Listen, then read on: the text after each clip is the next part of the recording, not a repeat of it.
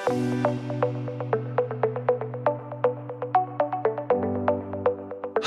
I'm Ignacio Calomarde and I'm part of the UAV Navigation-Grupo Oesía team within the Flight Control Department as a solution lead. In this video, we are going to demonstrate the capabilities of the UAV Navigation-Grupo Oesía vector system.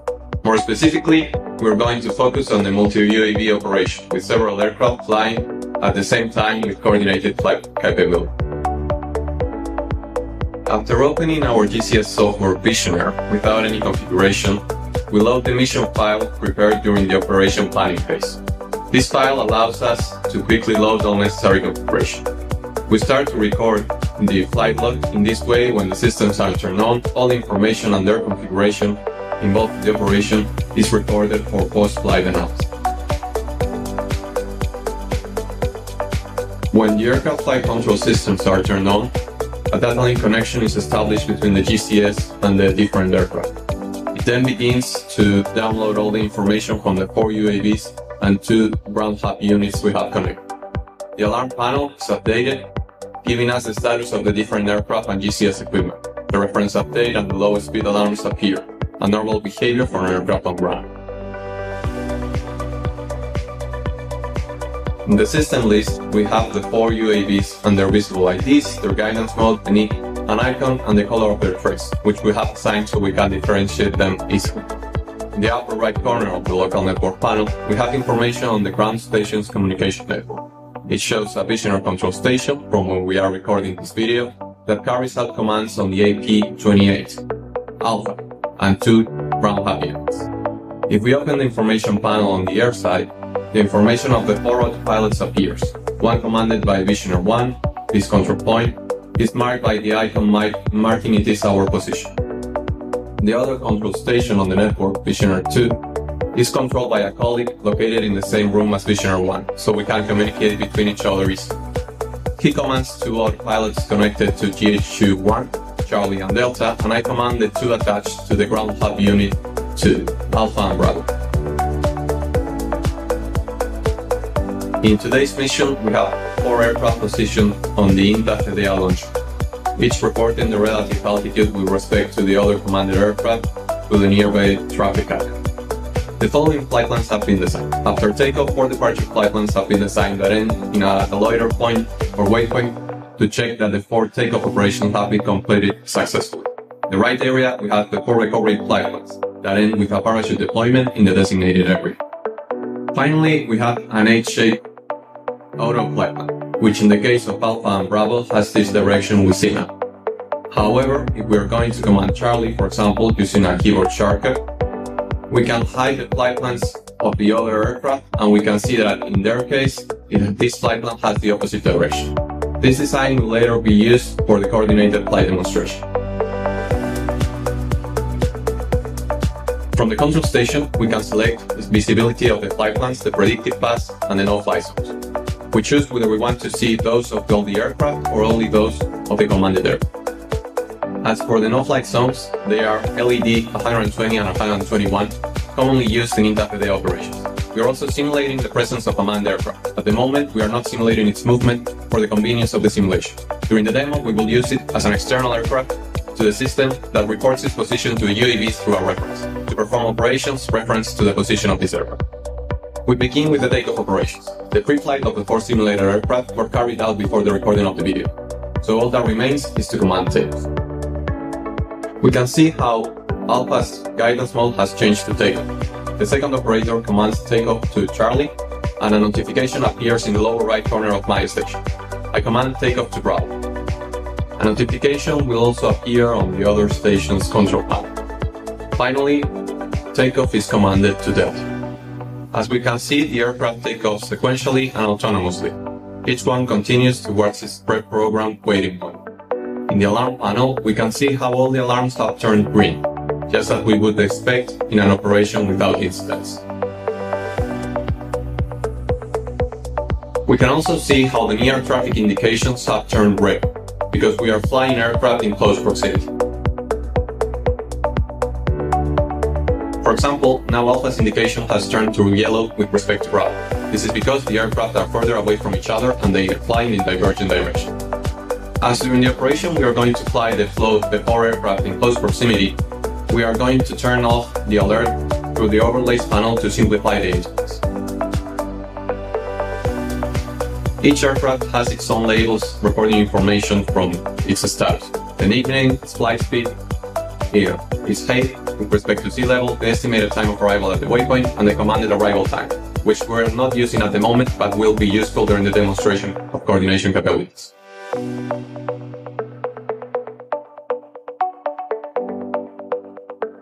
The next phase of the maneuver, once all the aircraft are coordinated at their holding point, will be to proceed to a rendezvous point where we will demonstrate the ability to arrive to a waypoint at a certain time. We will also demonstrate the timing coordination between all the simulators, as we will command all the aircraft to arrive at the same time. We will command each aircraft to reach the waypoint at the same time, but at a different height to avoid conflicts.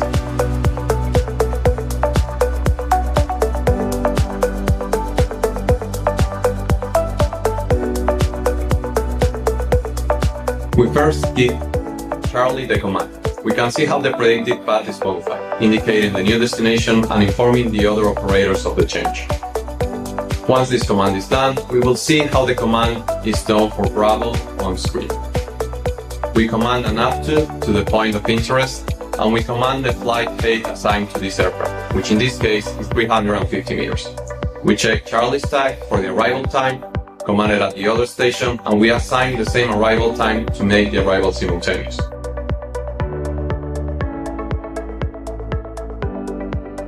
After confirmation of the command to Delta is received, we command Alpha to arrive to the rendezvous point at the same time as the rest of the aircraft.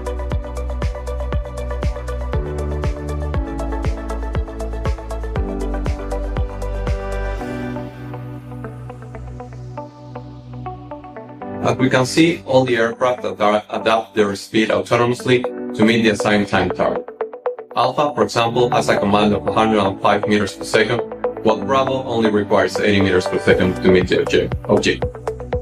If the wind conditions change, affecting the arrival time, the system will calculate the necessary speed and adjust to any situation. In addition, at any time the speed necessary to reach the target is outside of the available envelope, the system would alert the operator of the situation.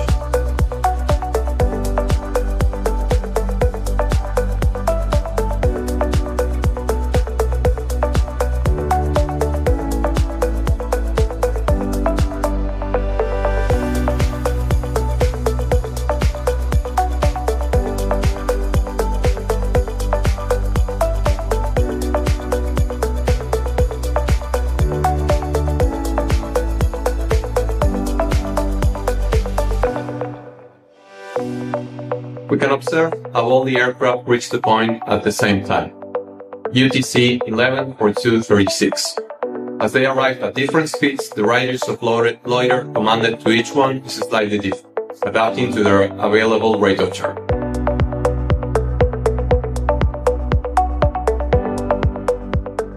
Once we have demonstrated the ability to reach a point at a given time and the existence of a common time reference between the different aircraft, we will show the ability to execute flight plans in a coordinated manner, even when the flight plan route of each aircraft is different. To do this, we will command the 4 aircraft to execute a flight plan in an H-shape. Remember that the flight plan has the opposite direction for 2 of the aircraft, so the aircraft trajectories will cross at waypoint 10. The first step is to command go to waypoint to all 4 aircraft to get them into the flight plan. We can see the update of the predicted paths.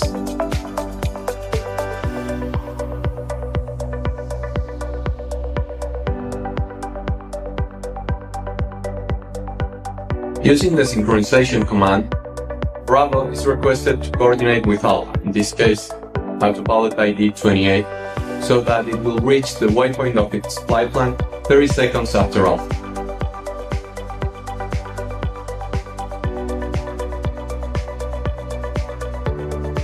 At the same time, Charlie is commanded from the other station to reach its waypoints 15 seconds behind the leader, and Delta to pass 45 seconds behind. This generates an alternate crossing at waypoint 10, demonstrating the aircraft's ability to coordinate with each other. It should be clarified that the communication of the different arrival times of the different aircraft between each other can be done through the GCS communication network or through a dedicated air-to-air dialogue. All arrival time reports are defined using UTC time, so that the aircraft have a common time reference that prevents the latency of communication networks affecting the coordination. As we can see, all the aircraft are adapting their speed automatically without intervention of the human pilot, significantly reducing the workload required for this type of operation, allowing the command of 2 aircraft by each human pilot. While the aircraft reach the target, we can explain the local network panel in further detail. For example, in the case of Bravo, the aircraft that we are now commanding, we can see that the aircraft is visible to the 2 visioners or control stations, that right now the joystick of the Station 2 is commanding this aircraft, that it is connected through Ground Hub Unit 2, and that it could accept commands from Visioner 2 if it's required. This option can be limited through the network topology or coordination between the operators. For this simulation, we have allowed all control points to be able to control all aircraft to simplify the operation. However, right now it is under the control of Visioner 1, which is the one we are seeing on screen.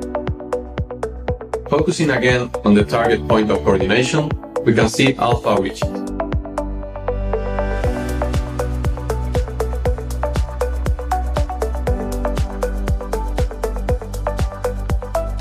"15 seconds later, Charlie reaches the point.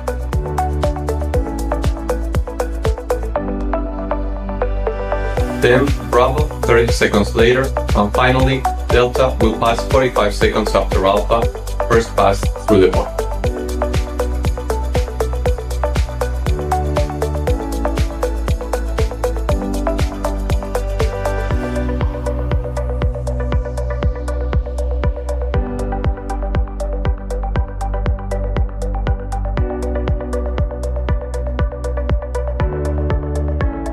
Next, we are going to explain the follow command between aircraft. The system allows the aircraft to be commanded to follow the path of another aircraft in the system with a time offset.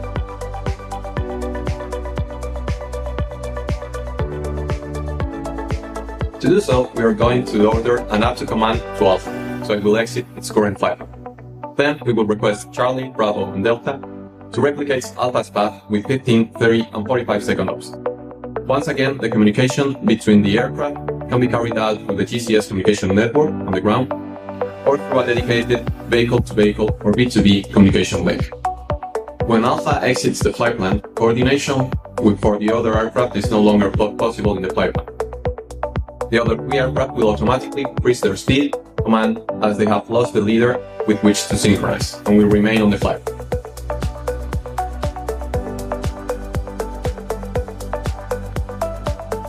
Again, a notification appears in the lower right corner. We can see the change in the predicted path. Bravo is sent a command 30 seconds behind, and finally Delta with the command 45 seconds later.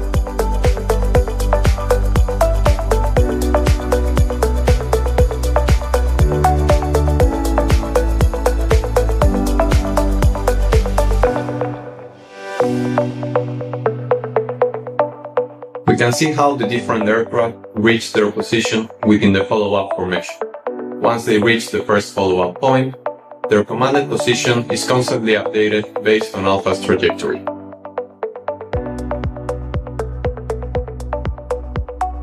If we now modify Alpha's trajectory, the rest of the aircraft will follow its path at 15 seconds intervals.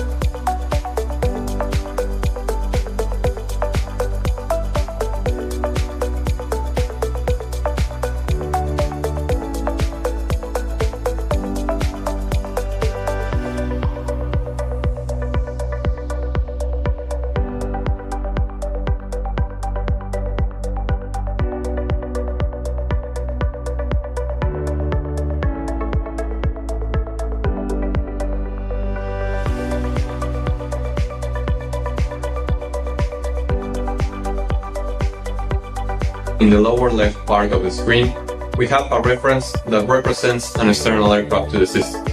That is, not controlled by a UAV navigation FCS. Can either be manned or just another UAV that is reporting its position to us, and that we are now going to use for the next phase of the demo, in which we are going to track external aircraft in open formation using reference navigation.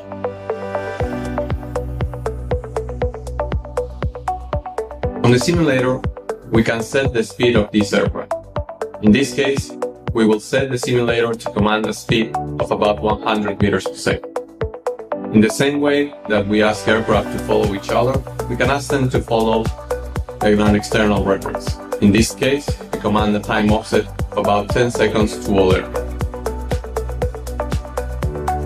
Each aircraft is set to follow the reference with a slightly different distance offset from the aircraft's actual position, allowing them to enter an open formation about 200 meters apart from each other. After receiving the command, the aircraft begin to accelerate to catch up with the leader and regulate their speed automatically to reach their position without overtaking.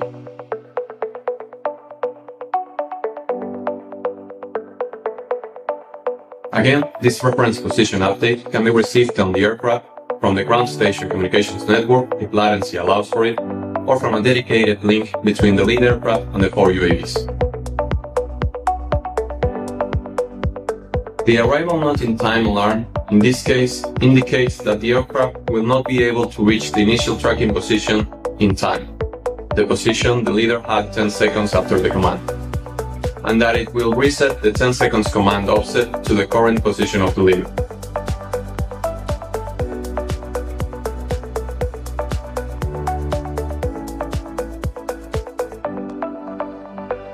Alpha has already reached its position in the formation. Once this happens, it begins a follow-up flight similar to the previous case, tightly following the position and speed updates of the leader.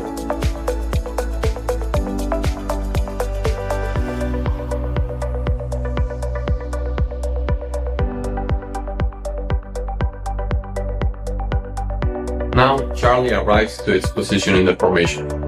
After it, Bravo will reach its position, and lastly Delta, since it was the aircraft furthest behind in the follow-up formation, will reach its position.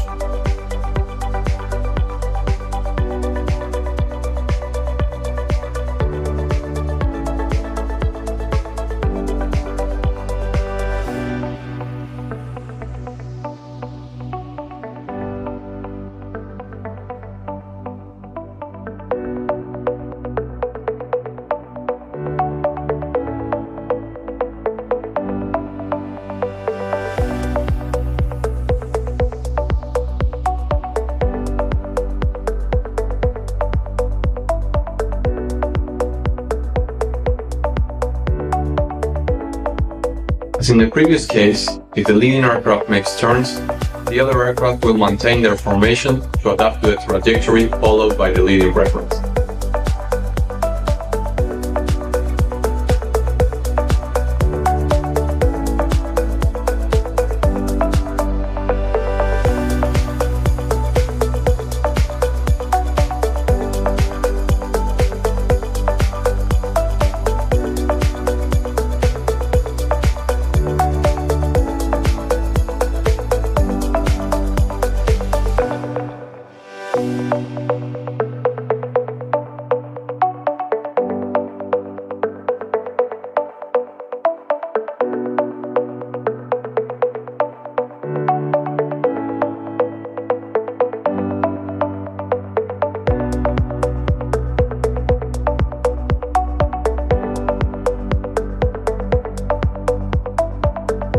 To demonstrate the capabilities of the high dynamic maneuver tool, we are going to use it to perform the formation break between the aircraft and proceed with the return home. Each aircraft will make turns in different directions at 4 Gs to separate efficiently.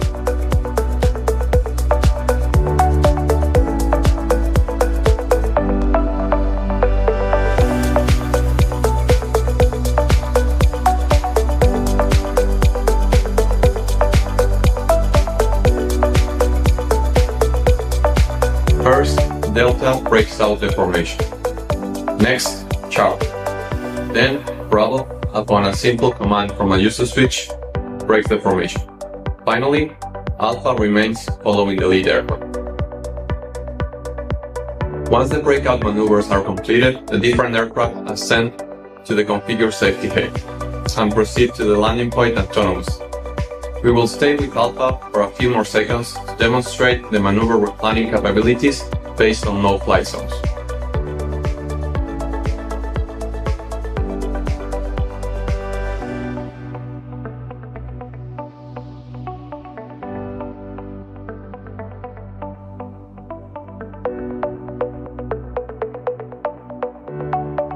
In order to demonstrate it, we will generate two circular no-fly zones as example.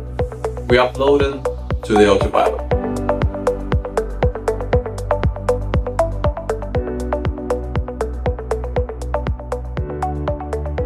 And we issue an up-to command that requires going through Wi-Fi. The aircraft detects that it's going to enter a no-fly zone and activates the route replanning logic in real time, avoiding the different obstacles that have been programmed into the system.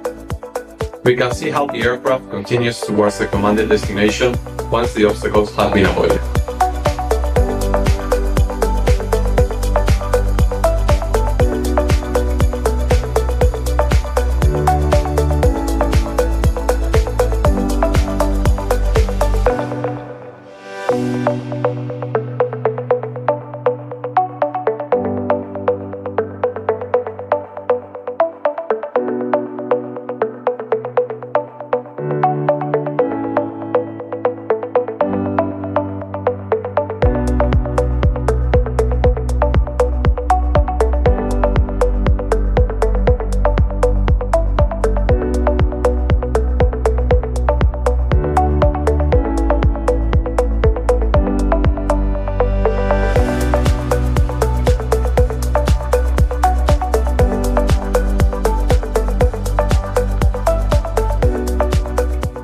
Finally, to close this presentation, we command the aircraft to return to the recovery point in land mode, where it will perform a parachute land. The maneuver will be performed autonomously as it is being performed by the other three aircraft during these last minutes.